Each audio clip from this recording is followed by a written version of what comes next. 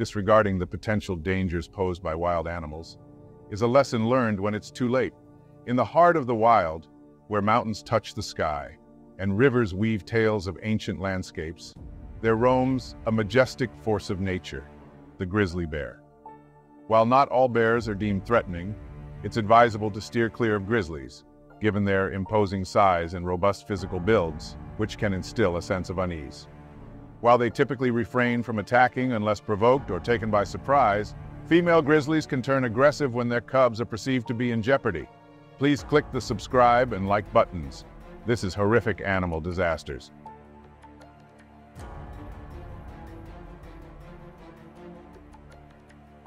The grizzly, situated at the apex of the food chain, scientifically known as Ursus arctos horribilis, these large mammals are native to North America. These creatures favor a diet comprising leaves, berries, fruits, roots, and nuts. Additionally, they can ingest smaller mammals such as rats or moose.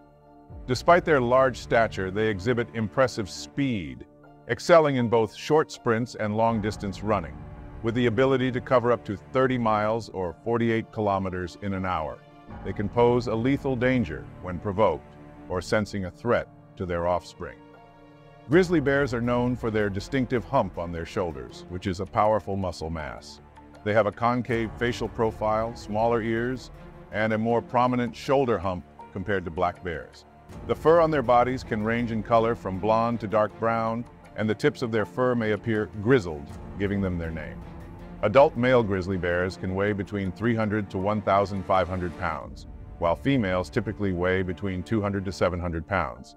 They can stand on their hind legs, reaching heights up to 8 feet or 2.5 meters tall. Grizzly bears are powerful and potentially dangerous, but they generally avoid confrontations with humans.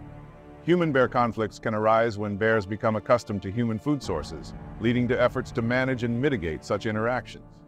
Glacier National Park is one area in North America where grizzlies roam in abundance. These bears roam across various ecosystems within the park, including alpine meadows, forests, and subalpine areas. The park has implemented measures to minimize human-bear conflicts, including food storage regulations and educational programs to inform visitors about bear safety. Trail closures or warnings may be in place during certain times of the year or in specific areas where bear activity is more prevalent. Visitors are typically encouraged to carry bear spray, make noise to alert bears of their presence, and follow recommended safety guidelines. Due to the presence of grizzly bears, visitors to Glacier National Park are advised to take these precautions to avoid negative encounters with wildlife. For Johan and Jenna Otter, their grizzly encounter would be a nightmare.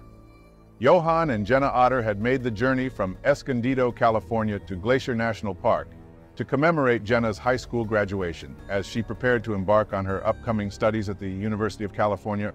Being avid hikers, the duo, often accompanied by Johan's wife and younger daughter, were used to long hikes and shared the passion of venturing into the wilderness. Jenna, with her passion for dance and excellent fitness, complimented Johan, a dedicated marathoner. Johan was excited to have his daughter join this trip with him. Their ambitious goal for this particular trip was to challenge themselves. On this day, they set their sights on the Grinnell Glacier, an approximately 11-mile or 18-kilometer round-trip hike. Arriving at the trailhead around 7 a.m., Johan had initially proposed an earlier start, but Jenna insisted on adhering to regular hours, especially in grizzly country. Noticing only one car in the parking lot, they knew of the trail's popularity and understood the need to commence their hike before larger groups joined. The trail commenced as a nature path, offering brochures for plant insights. Winding through a tree-filled grove, passing Lake Josephine, they ascended switchbacks above the tree line. The terrain became rocky, with sparse shrubs on the slope. Despite a recent snowstorm, the sky had cleared and high clouds prevailed, creating ideal hiking conditions after a couple of hours on the trail. The two were engaged in conversation. Johan took his time filming a golden eagle while Jenna encouraged her dad to maintain their pace. Their aim was to reach Iceberg Lake later in the afternoon. They deliberated on how much further to go before the turnaround, roughly around 9 a.m., with Jenna leading a few steps ahead. Things were going well for the father-daughter duo. They were enjoying one of the most beautiful hikes in America. Turning the corner, Jenna came face to face with a mama grizzly, and fear instantly paralyzed her. Jenna saw the grizzly a second or two before I did. We were on the Grinnell Glacier Trail, and there was a 20-foot-tall boulder sticking out. Jenna was about to walk around it when the bear turned the corner. She could have reached out and touched its snout. It was within 5 feet of her, and she could see it had 2 cubs. Jenna's first response was to run away. She took about 2 steps back toward me. I was still walking up, unaware of what was happening, until she shouted, "Oh no," Johan said. The first thing Johan saw was a large furry creature charging straight at him. He recalled the fangs and claws vividly. Instinctively, Johan positioned himself in front of Jenna. His immediate reaction was to stand his ground and refrain from moving. The bear swiftly targeted Johan's left thigh, delivering a forceful bite. The bear's mouth clamped right onto the flesh. Johan looked down at the surreal scene unfolding before him. Initially, he questioned what it could be, perhaps a large badger? Soon after, the realization struck. It was a bear. In the midst of the attack, peculiar thoughts crossed Johan's mind, including the observation that the bear wasn't as large as he had imagined. Another bite followed, this time on his leg. After the bear attacked Johan, he found himself unable to fight back in the mere half-second of impact, as he was swiftly thrown off his feet. Although he knew the smart move was to assume the fetal position, time didn't allow for it. At that moment, Johan realized that his vital organs were exposed. Thrown around by the bear, Johan assessed the situation and decided that getting off the slope was the best course of action. Freeing himself from the bear's jaws, he rolled down a steep embankment, navigating rocks and bushes in a tumultuous tumble of about 20 feet or 6 meters. Coming to a stop, Johan caught his breath, only to face the harsh reality that he was alone. No bear, no Jenna. The two were together, and that wasn't a good sign. Carrying a day pack with essential items, including a camera, water, and snacks, Johan discovered that the bear spray, initially in the loose mesh side pocket, had been knocked out when the grizzly first attacked. Jenna, upon seeing the bear spray on the trail, picked it up. Unfortunately, unaware of the safety lever, she couldn't deploy it in time when the bear charged at her. Jenna fainted in shock, falling about 50 feet or 15 meters off trail in a different direction from Johan. She regained consciousness halfway through the fall, hitting her butt and head on rocks. Although she woke up, she also discovered she had broken her back. I yelled, "Jenna, come down here, it's safe." She never heard me, but the bear did. The minute I yelled, I saw the bear looking down. It started running right at me. I went into a fetal position and the bear latched onto my pack, lifting me up and down like I weighed nothing. I'm 6'1" and 185 pounds, Johan recalled. Johan found himself screaming, and a crucial realization struck him. Jenna, lacking a backpack, would be defenseless if the bear turned its attention to her. Understanding the need to divert the bear's focus, Johan knew he had to keep the threat on himself. His continued screaming served as a method to ensure the bear stayed focused on him, recognizing that he could protect himself, but Jenna lacked the additional layer of protection provided by a backpack. In the midst of the bear attack, Johan found himself in the creature's jaws half the time, witnessing the gruesome sight of his flesh being pulled without feeling any immediate pain. Recognizing the severity of the situation as blood became visible, he made a swift decision to throw himself away from the bear, plummeting an additional 30 feet. Landing face up, Johan, in an unplanned move, found the bear returning on top of him. Facing the formidable creature, Johan instinctively grabbed the bear by the throat, acknowledging its immense strength. In an attempt to deter the bear, he seized a rock, intending to strike its nose. Unaware of the presence of cubs, Johan realized the rock was fragile and hitting the bear might intensify its aggression. Transitioning into protective mode, the bear became more aggressive, gnawing, scratching Johan's head, and biting his right arm. Enduring face-to-face contact with the grizzly for 3 to 5 minutes, Johan remained focused on survival, primarily driven by the goal of safeguarding Jenna. The critical moment arrived when he felt a tooth penetrating the base of his skull. Accompanied by a cracking sound and intense pressure, the bear was biting into his skull. Johan decided he needed to escape the situation. Launching himself downhill once again, he fell another 20 feet and came to a stop in a rock chute on the edge of a cliff. Positioned with his feet on rocks, back against the mountain, and with rock outcroppings above him, Johan faced a precarious situation. Below him was a significant drop of several hundred feet. The bear, after assessing the situation, eventually walked away without further confrontation, leaving Johan battered but prepared to defend himself if necessary. Then I heard Jenna scream. That was the worst sound I've ever heard.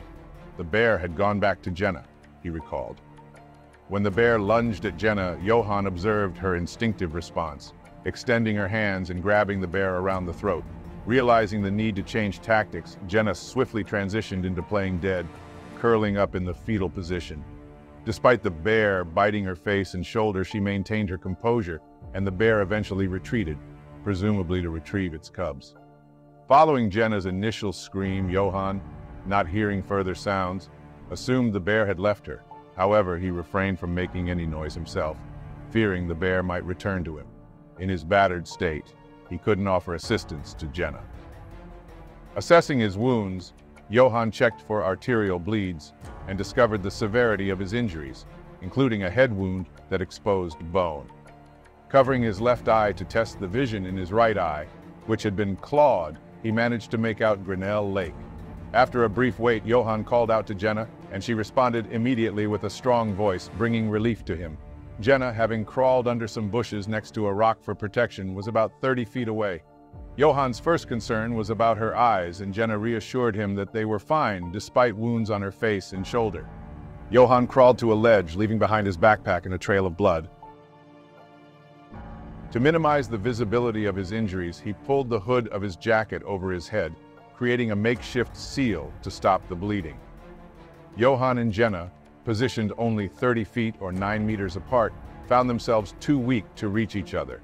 During the subsequent 45 minutes, they vociferously called for help. A man descending the mountain with wide-open eyes caught their attention, prompting his wife to locate a ranger-led group on its way to the glacier. The ranger radioed for assistance, initiating a prolonged 2-hour wait until medical personnel reached them. Passers-by, undeterred by their bloody state, provided support by retrieving Johan's backpack and camera and covering them with jackets. Upon the arrival of the other rangers, immediate treatment commenced, yet it took an additional 4 hours for a helicopter to lift them out. Due to the severity of their injuries, rescuers hesitated to move them, and Johan did not lay eyes on Jenna until over a week later, following his surgery. In retrospect, this proved beneficial, as Johan was confronted with images of his bloodied appearance and exposed skull. Johan's blood pressure plummeted, and he lost approximately half of his blood. While contending with various injuries, pain was not the foremost concern. Grateful to see people, Johan was transported to Kalispell Regional Medical Center, where X-rays revealed 3 fractures in his neck, necessitating immobilization. Subsequently, he was flown to Harborview Medical Center in Seattle, undergoing 7 hours of surgery. Jenna remained in Kalispell, receiving care from a renowned physician specializing in bear bites. Despite potential exposure to exotic parasites, both miraculously avoided infections. Johan's extensive injuries included a significant degloving of about 60% of his head, a fractured eye socket, a snapped right wrist, a broken nose, 2 fractured vertebrae, and numerous bite wounds. Jenna sustained 2 stable fractures in her back, significant bites on her head and shoulder, and a severe ankle laceration nearly reaching the Achilles tendon. Reflecting on the bear attack, Johan acknowledges a changed perception of bears, recognizing their capacity for harm. However, he emphasizes the importance of their presence in the ecosystem, particularly grizzlies, symbolizing true American wilderness. Despite the surgeries, Jenna made a full recovery and was able to continue her college studies. Yohan Otter's recovery from the bear attack was lengthy, but he achieved significant progress. In June of 2008, Johan successfully completed a marathon, marking a pivotal milestone in his journey. Overcoming this marathon served as a crucial barrier that Johan needed to surmount, affirming his physical restoration and a return to a sense of self. Yohan Otter has some unfinished business, and that involves revisiting the exact location of the bear attack alongside the rangers who assisted them. The plan is to proceed to Grinnell Glacier from there. Johan doesn't harbor fear about returning to the wilderness. It's merely a personal undertaking he feels compelled to complete. Following the attack, park officials temporarily closed all trails in the area, and conducted a search for the otter's grizzly, which proved unsuccessful. Nevertheless, rangers had determined that the bear had acted defensively and shouldn't be euthanized if located. As of the latest update, there have been no reported encounters on the Grinnell Glacier Trail since the incident.